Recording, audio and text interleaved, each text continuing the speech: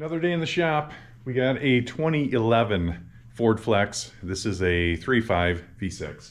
We actively have a water pump leak in here. I just want to show you guys what to look for, where to look for drips with these water pumps.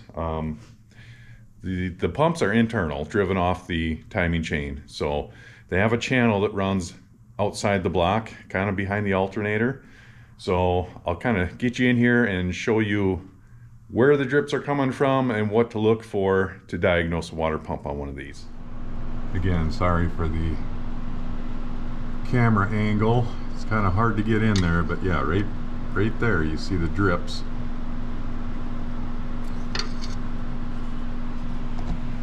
So if we kind of look at it from the front here, I mean, that's a pretty significant leak there. It usually drips right off the AC compressor. But yeah, it's very hard to tell. You can't see it from up there really. I think maybe what I'll do is pull that belt tensioner off and see if I can get you guys a better look at where that weep hole is. Okay, so we got our serpentine belt tensioner removed. Pretty hard to get in there with a GoPro and check this. So we're using a bore scope here and getting you in close here to this core plug there, and just above it you'll see the weep hole drain. That little hole right there. Again, this is very hard to see in the vehicle. I mean, I tried getting a mirror on it and kind of checking it, but man, it's tough to even get a light situated in there and get a mirror on it. But yeah, just above that core plug you're gonna see where that coolant is actually coming out of. It looks like the core plug's wet, and it is, but that's not where the leak is coming from.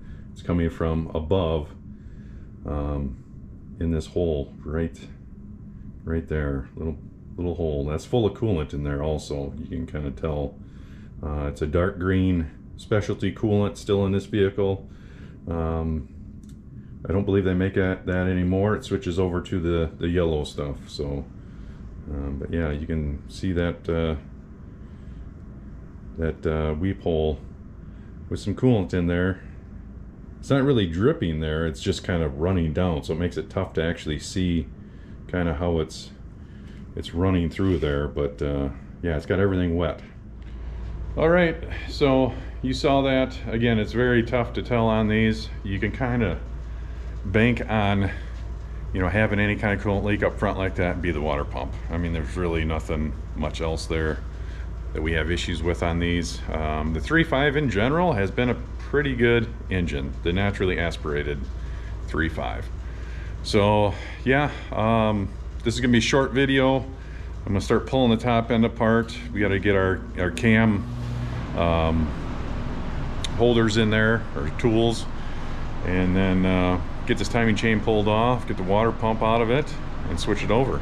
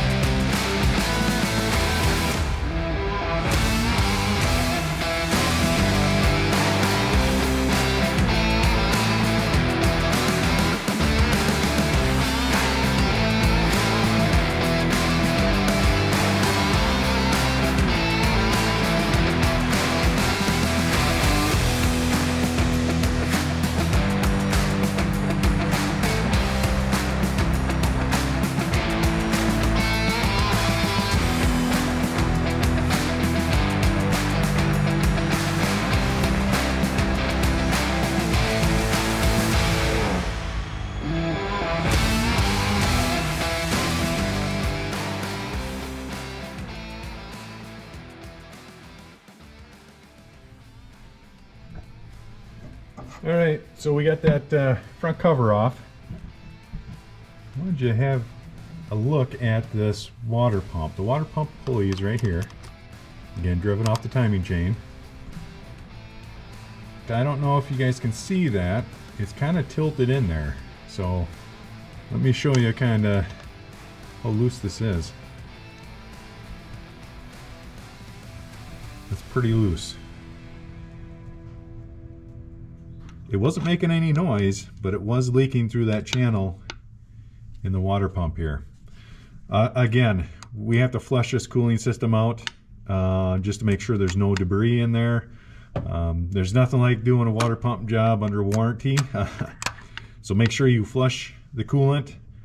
Any kind of metal shavings or anything that are left in the block will destroy a water pump and cause it to leak. So definitely, if it's that bad, there's probably metal in it somewhere. So we're just gonna end up replacing the primary chain here, just because of the mileage on the vehicle.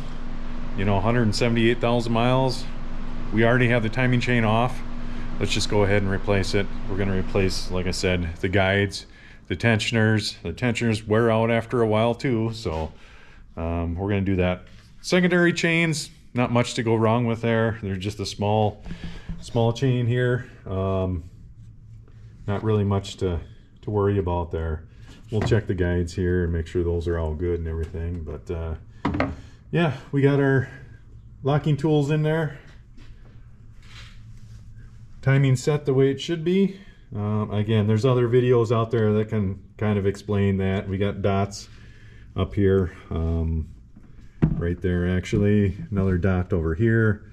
The marks don't line up right now, of course, because this is an old chain, so when it revolves, it you know, the marks are off, obviously. So we got a crank set to where it should be.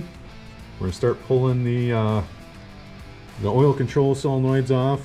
The whole block here has to come off, and then we can get our chains off, get the water pump off, and get that changed.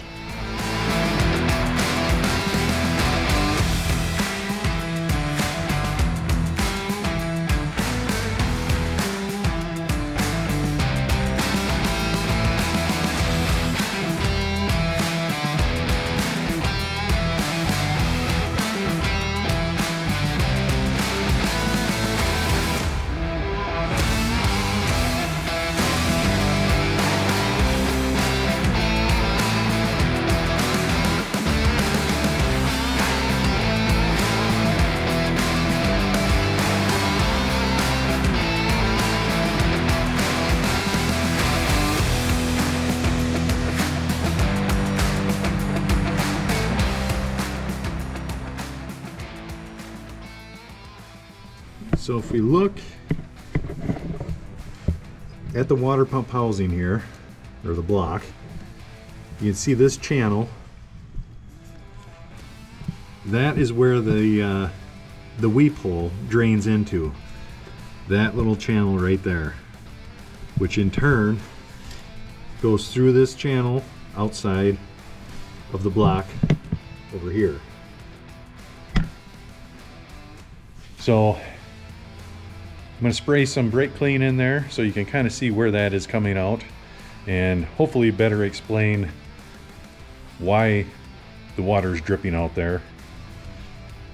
Alright, so hopefully you can see in there. Get my can of brake clean out here and see if I can't.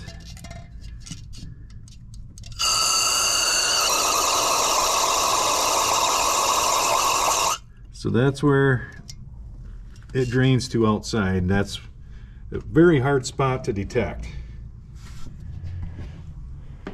So hopefully that kind of explains where that leaks to the outside.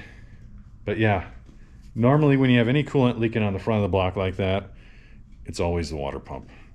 90% of the time, I would say, probably 99% of the time, I don't really see head gasket issues on the naturally aspirated 3.5s. So we'll get that water pump replaced and get her put back together. So we got the water pump in now. Timing chain is set.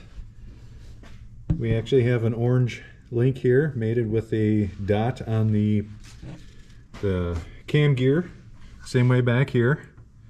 If you hold this chain up, there's actually more teeth, I believe, on the back side than the front side, or more links, I should say. Because if you look at the crank, the yellow link is offset on the bottom side there. So if you can see right there, we're in time. So now we just pull the pin and walk away real fast. Another thing I wanted to point out is when you are replacing the timing chains, make sure that these guides, I don't know if you can see right there, make sure that the chain is actually sitting in the little channel there. Sometimes I've seen them where the chain is actually up over the edge there, and that creates all sorts of problems. So make sure the chain is actually in the channel of the guide. Everything looks good there.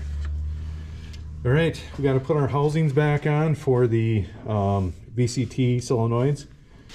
I forgot to order seals for that. They just showed up. Here's some part numbers for you. That part number right there, it's for the small seal. It actually goes on the back side here. This one's still in place, but it's this seal right here. And then there's 3 seals right here. It's like a split seal. And those are that part number right there. I would highly recommend replacing all of them just because they're there, you have it apart. So yeah, we're gonna replace those seals, get it all put back together. As far as torque specs go, pretty much everything in the timing system. The water pump bolts are 89 inch-pounds. These are 89 inch-pounds. All your guides, the tensioner, everything's 89 inch-pounds. So yeah, don't over tighten them, but make sure you get them tight. Pretty small bolts, so 89 inch-pounds on pretty much everything in the timing system. We're at that point now where we got all our water pump, timing chains, all that stuff wrapped up in the front of the engine here. We're going to put that timing cover back on. And a lot of you guys asked me for torque specs. So there's the cover. Torque everything, all bolts to 89 inch-pounds to start with, I believe. It's the first step. Final torque on the, I think there's 22 around the outside edge. Those are 18 foot-pounds. These 3 where the engine mount goes through is 55 foot-pounds. And make sure you silicone everything. But yeah, I'm gonna put that cover on, probably let it sit overnight because I like to let the silicone cure that long just to prevent any chance of oil leaks. Valve covers, I believe those are 89 inch-pounds also. So yeah, I'm gonna end up getting this done here. Got to set the camera down for a minute, get stuff wrapped up for the day. But yeah, appreciate you guys for watching. If you like these videos, please like and subscribe, and we'll see you on the next one.